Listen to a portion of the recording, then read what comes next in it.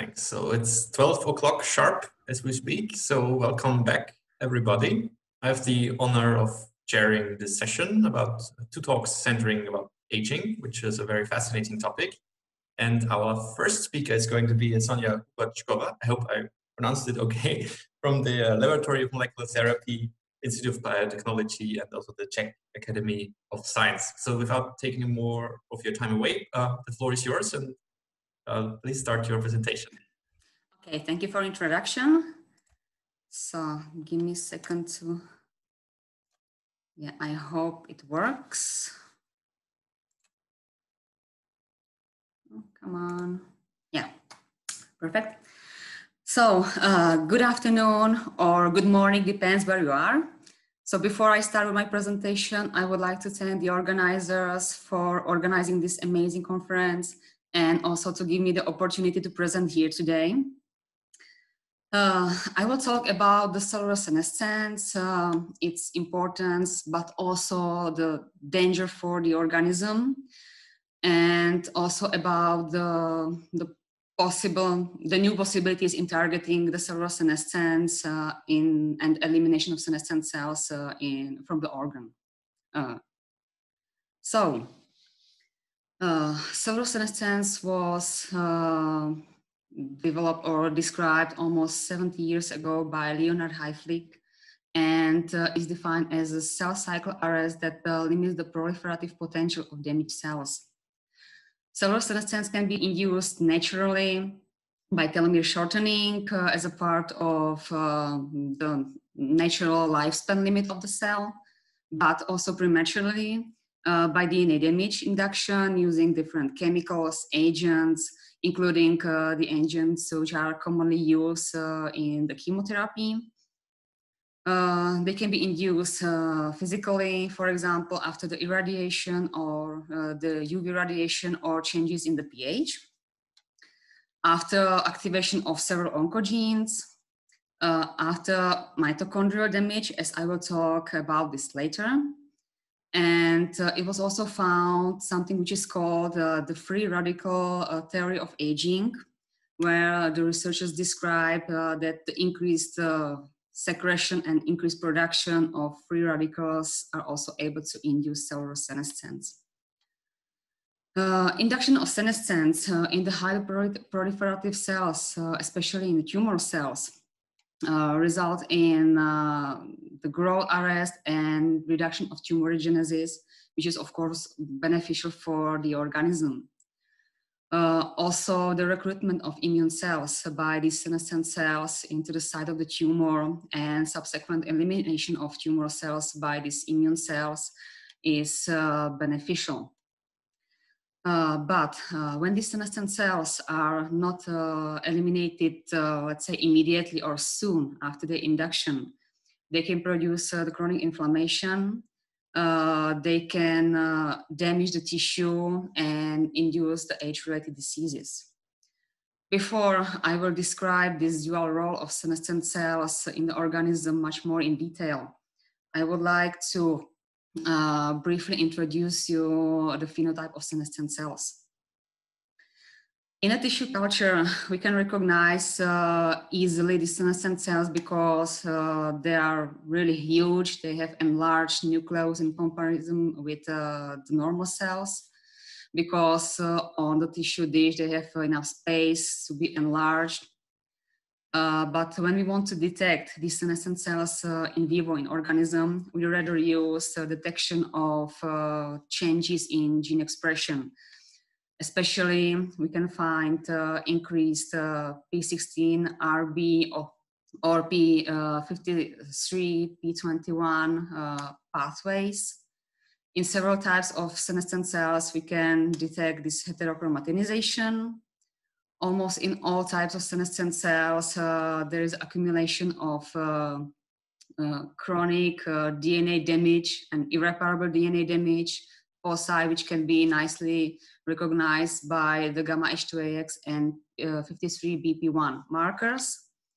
And there is also accumulation of promyelocytic leukemia protein bodies, which are really important in activation of DNA damage response, because many of the proteins which are involved in the DNA damage response are accumulated and activated here, like p53 or RB.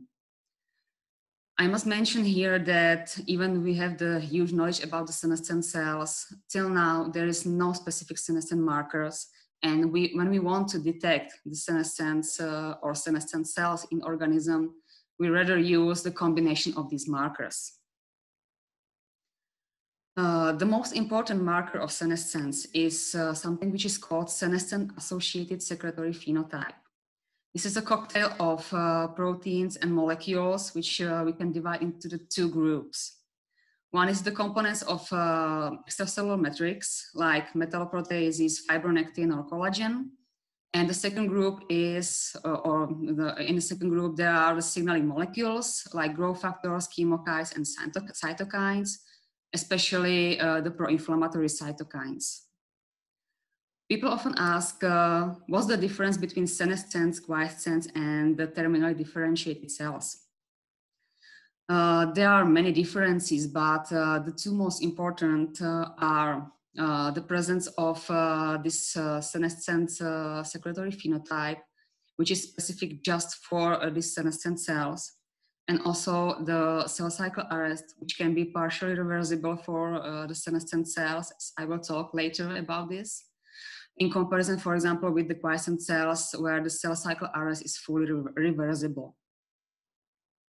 So, to explain you the dual role of senescence in organism, we can recognize something which is called acute senescence, and this acute senescence seems to have a beneficial role in organism. Here we can find the senescence as an anti-cancer defense, as I mentioned on the beginning of my presentation, but also the wound healing, where the senescent cells are the part of regenerative response after the injury.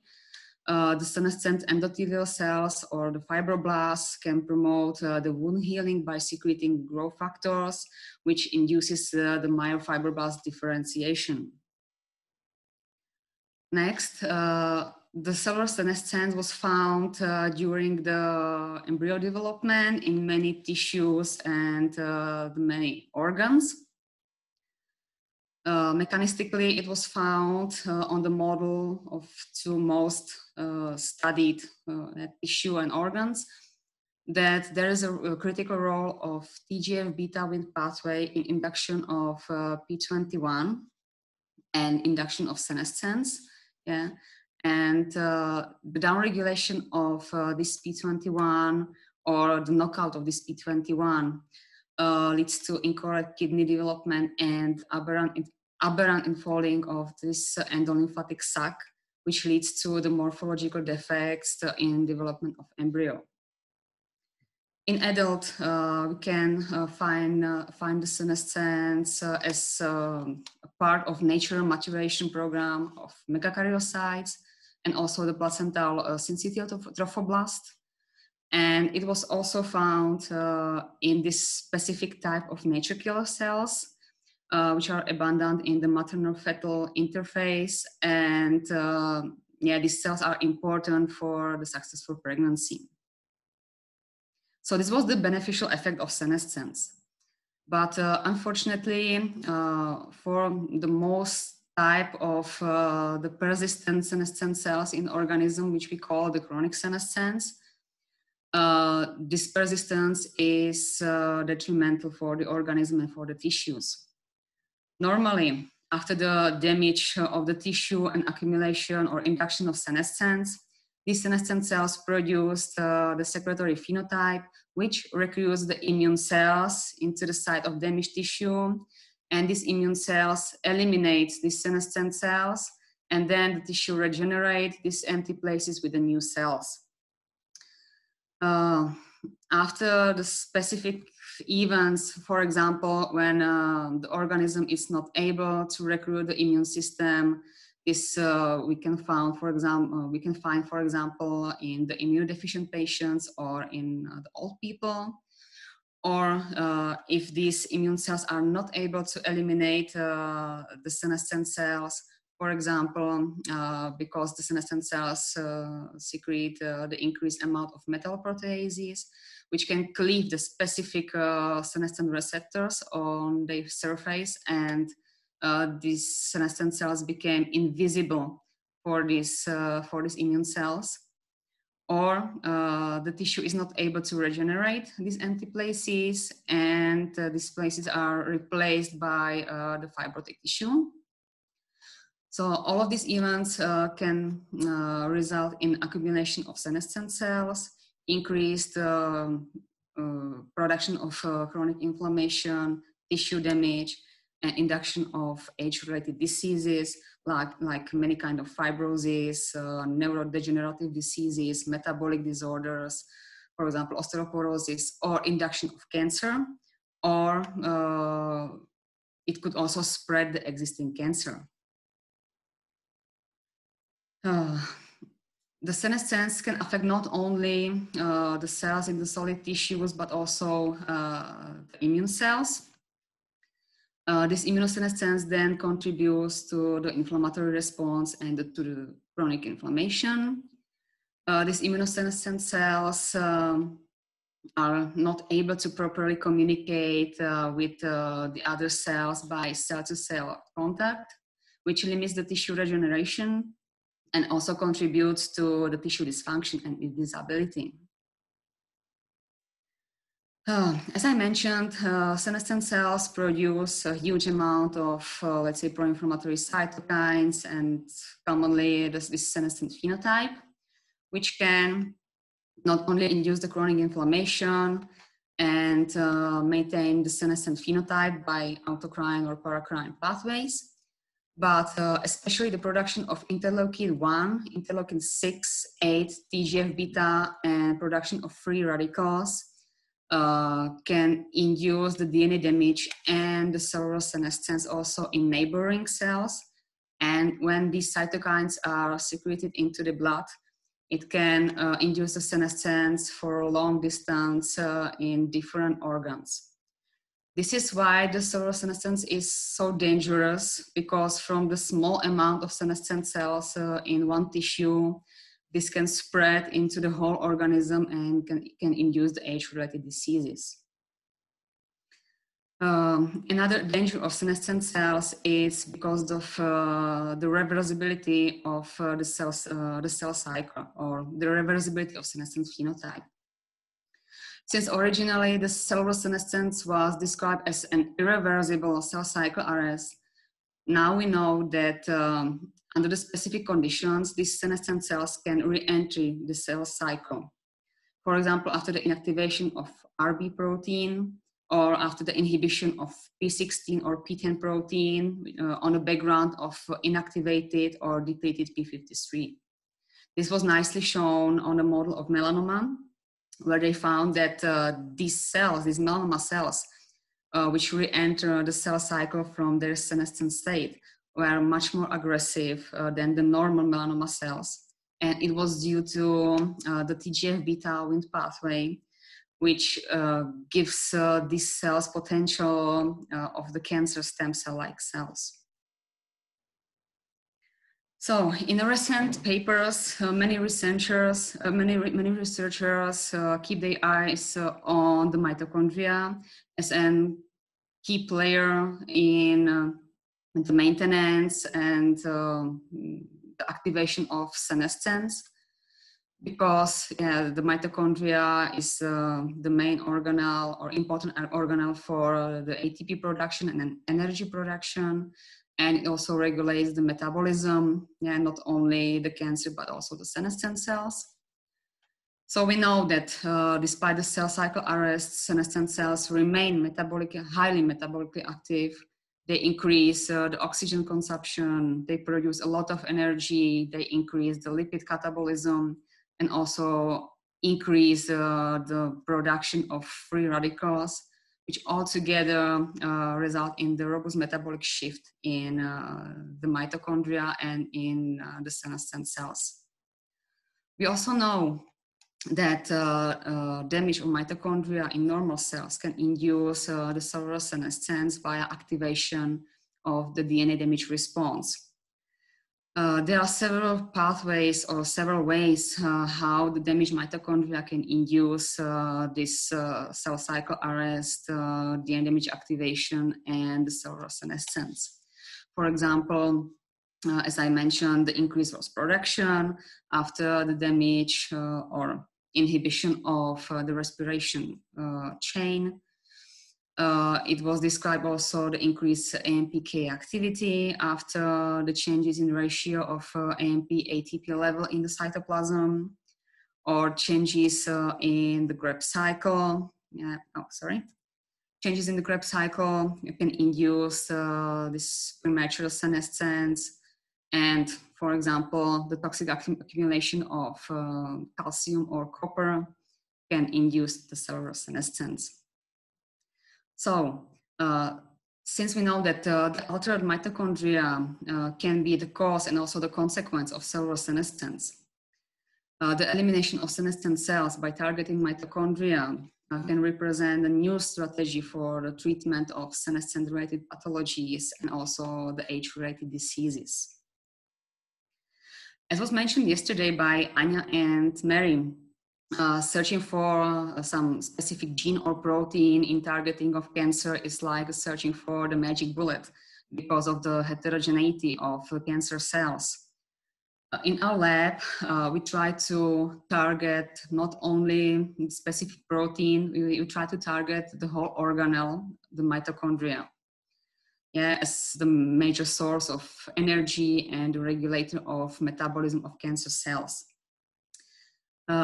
We developed the chemical which is called mitotam. It's a tamoxifen, which is specifically targeting to the mitochondria of cancer cells using this triphenylphosphonium anchor. The role of mitotam, or the effect of mitotam, is the inhibition of complex 1 as well as inhibition of activity of ATPase, which together result in decrease of respiration, increase of ROS production, and together with decreased mitochondrial potential, also decrease the mitochondrial integrity and result in the altered metabolism of cancer cells, and it results in death of this cancer cell. The specific targeting of mitotam into the mitochondria of cancer cells is due to the increased mitochondrial potential of these cancer cells. So now we successfully finished the clinical trial 1 and 1B on solid tumors, and we plan to start the trial 1B also for the acute myeloid leukemia. So why I'm talking about our anti-cancer research here? It was found that elimination of senescent cells using some genetic model result in the prolonged lifespan of mice and also in decrease of age-related diseases, as is nicely shown on this picture. Since we know that senescent cells increase mitochondrial potential, similarly like the cancer cells, we ask if our mitotam can also eliminate not only the cancer cells, but also the senescent cells from the organism. So to prove this hypothesis, we tested the mitotam in vitro on a model of primary retinal pigmental epithelial cells, but also the foreskin fibroblasts and the lung fibroblasts, which is not shown here. And yeah, we really observed the specific elimination of the cancer cells in comparison with the primary cells, and with the comparison with the tamoxifen alone. So this is a specific effect of our new drug mitotam. To test it in vivo, we used this natural model of aging. We used the natural aged mice treated with the mitotam. And again, even we observed increased senescent markers in different tissues in these aged mice. After the mitotam, we were able to decrease these markers on the level of young control mice. So it seems that the mitotam is not only the anti-cancer agent, but it can also eliminate the senescent cell from the organism. In the context of other senolytics, because mitotam is not the only one, there are several of them with the senolytic or xenomorphic activity. You can see they target the specific proteins or the specific pathways, yeah, especially the BCL2 or the other members of BCL family. The advantage of MitoTem is that we target the whole organelle. We target the organelle which is important for the energy production and for the regulation of metabolism.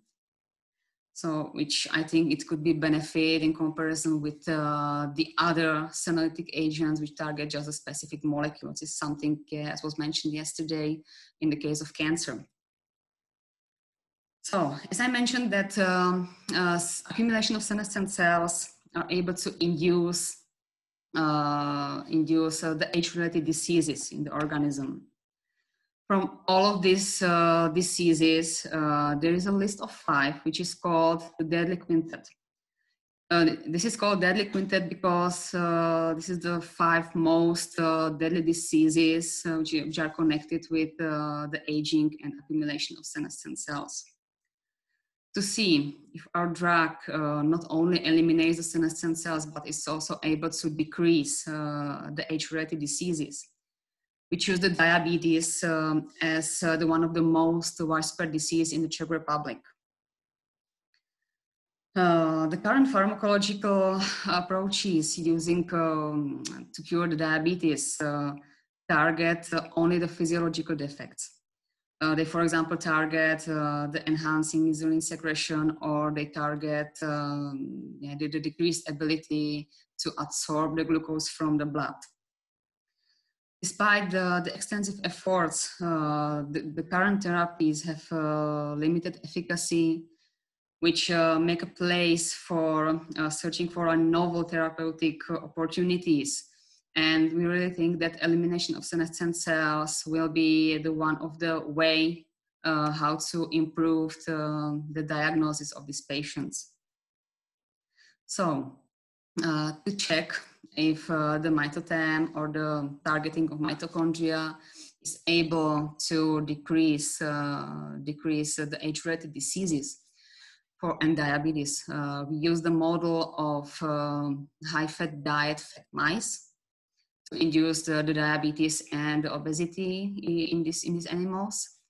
And we really observed that after the treatment with MitoTem, we were able to decrease the fasting glucose, as well as we were able to increase the absorption of glucose from the blood on the level of the control animals. Moreover, we also observed decreased production of the hormones connected with diabetes, like insulin or leptin. Since these hormones are, or secretion of these hormones are mainly connected with the adipose tissue. Here you can nicely see that after the MitoTem treatment, we are able to decrease the cellular senescence in this tissue, which can be tightly connected with this decreased secretion of these diabetic hormones. But surprisingly, we also observed the decreased body weight of these animals, as well as decreased adipose tissue mass, which is connected with the decreased accumulation of lipids in the adipocytes. Mechanistically, why this happened after the MitoTem, we found that MitoTem regulates the adipogenesis. It blocks the maturation of pre-adipocytes into the fully developed adipocytes, which not only prevents the accumulation of lipids, but we found it prevents also de novo induction of cellular senescence in this tissue.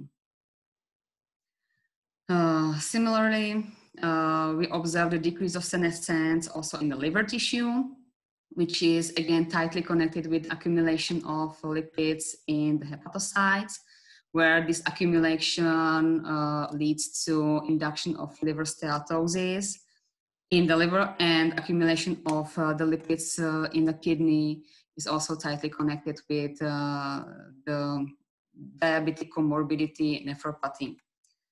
So here you can nicely see that decrease of the senescence, decrease this accumulation, which can prevent this diabetic comorbidities. What is important, we found that we found the persistence of this effect also after the end of the treatment. Yeah, we found decreased body weight as well as decreased diabetic parameters and decreased diabetic comorbidities also when we removed the mitotem. So all of this together, or to conclude this, mitotem can represent the new promising strategy for the treatment of age-related diseases. Finally, just to briefly mention here, because nowadays the hot topic is the coronavirus and the COVID infections.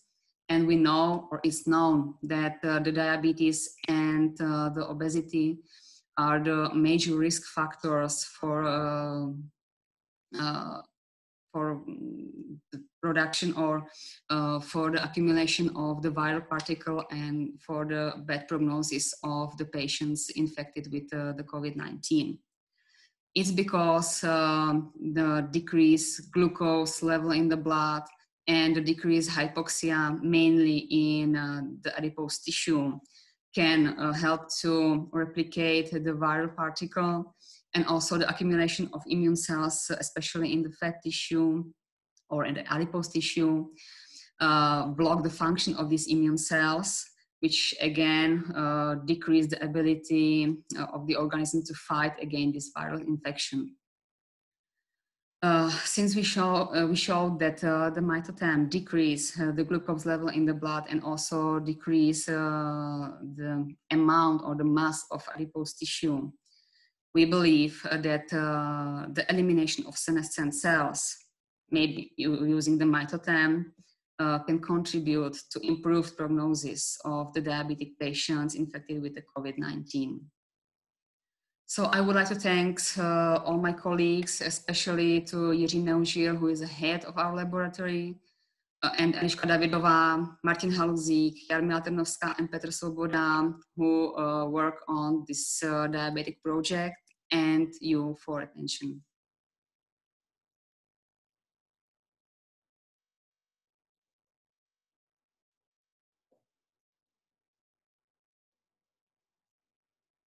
Thank you very much, also for leaving enough time to have a very interesting discussion, as I'm sure that this talk will trigger. Martin, you are raising your hand physically, I suppose. Yes. Everyone else, they can click on the participant button and raise their hand there. But Martin, go ahead, please. Thanks. Again, just to mention, I can't really use the function because I'm the host of this and Zoom doesn't allow me to, so I have to do it the old-fashioned way. So I have two questions. So first, maybe I missed something or misheard something, but did you mean to suggest that the SASP is actually, for sort of a defining characteristic or the key biomarker that that senescent cells exhibit? And I'm asking this because from what I gather from the literature, not all senescent cells exhibit SASP. Yeah, it was shown that the majority of senescent cells produce this SASP, but as I mentioned in the slide before, there is no specific marker of senescence, so rather is a combination of the known markers, including the SASP. But we know that this secretory phenotype is common for the senescent cells, and it's one of the most specific marker. Yes. So just to follow up, basically there is the well-known problem with exactly identifying the key biomarkers to precisely identify the senescent cells. So I wonder whether there are probably, well, perhaps some differences between the sort of newly formed senescent cells as opposed to the enduring senescent cells that would allow targeting the senescent cells in a discriminatory way, so to speak, so as to keep the beneficial effects, like in tissue repair or in resolving fibrosis, for instance, So on the one hand, while getting rid of the negative effects, so that would concern the sort of enduring senescent cells causing chronic inflammation, for instance. So. Yeah, the targeting of senescent cells. Yeah, as I mentioned, the beneficial, let's say the beneficial senescence. This senescence is beneficial because it's acute. If these acute cells are not eliminating from the tissue or from the organism, they became the chronic and persistent and chronic, and that's why they became the dangerous. And this is also the slight discrepancy between the acute senescence in the activation of fibrosis in the tissue during the wound healing, and the chronic senescence, which can induce the chronic fibrosis. So yeah, the senescent cells are benefit just during the limited period, yeah, and they must be eliminated. So when we are trying to eliminate the senescent cells as a tool for treating the age-related diseases, we also will affect these acute senescent cells, but it doesn't matter, because once they are induced, yeah, they let's say prevent, for example, yeah, the tumorigenesis, or they prevent some expansion of the injury. But they must be removed, and it doesn't matter if with our drug or after the immune system recruitment. Thank you. This is wonderful. Thanks. Thanks. Next question or remark in line is by Mary Albrecht-Jorder. Please go ahead and unmute yourself. Hi, Sonia. Very nice talk, very nice work.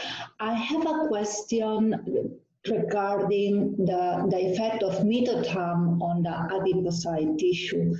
Does it work by removing senescent cells, as mitotam is supposed to do, or did I understand you right that it also prevents the differentiation of pre-adipocytes to adipocytes? If you could please clarify that. Yeah, thank you for this question, and I apologize. I didn't explain much more in detail because it was during the time. But you are absolutely right. Our hypothesis now is that both of these situations are in the adipose tissue. It means we know that mitotam prevents de novo accumulation of senescent cells, but we also know that mitotam is able to remove the senescent cells which are actually in the tissue. So it plays a role on both sides. So if I answer it correctly for you. Thank you very much. Thank you. Next comment or question by Jonathan Scholl, please. Hi, thank you very much for the talk. So I had a kind of a very minor technical question in a sense about this mitotam study. You said that you fed the mice a high-fat diet. What exactly does this diet consist in? Yeah, I'm not 100% sure if I answered correctly now, because I don't have the numbers here, but it was 60% of fat, 20% of some fat milk, and yeah, the other nutritions. So it was a standard diet for used for the induction of the diabetes, or let's say the obesity and subsequent diabetes. Okay, I mean, partly I ask because usually from what I've seen in a lot of these kinds of studies, in a sense, there's a kind of so-called high-fat diet in a way that usually consists of things like soybean oil and lard and refined sugars, that is really somewhat more of a high-fat, fairly moderate sugar diet. And I guess part of the concern is that it can be somewhat misleading, because we also do know that high-fat diets in terms of ketogenic diets have a lot of beneficial physiological effects. And I just wonder, I guess, what kind of issues might get obscured there, I suppose, by focusing on. So yeah, we can meet in the chat room, and I will find what's the high-fat, our high-fat diet was. Okay, no problem. Thanks.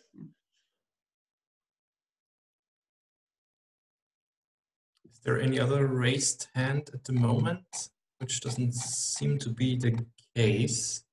maybe until we get to the next question, I kind of may follow up to Jonathan's question right now. I was thinking when targeting the mitochondria, the powerhouse of the cell, if it were possible that some of the effects were more due or comparable to the effects you get with caloric restriction, or as well, or if you had any thoughts comparing this targeting approach to the intermittent fasting and autophagy mechanisms. Oh, yeah, the autophagy, oh, sorry, I have some problem now with the Zoom. Okay, doesn't matter, important is you can see me and you can hear me. So, yeah, the autophagy mechanism, we can now study it properly because it's one of our candidates, yeah, how it works. So it's under the study. Yeah, I'm not able to answer it properly now. So we will see. Yeah. More evidence needed. Are there any other questions at this point?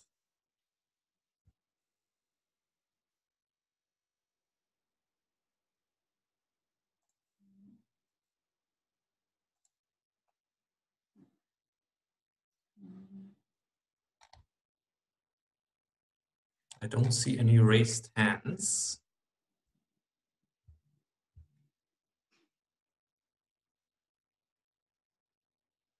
Well, in that case, let's all thank our speaker again.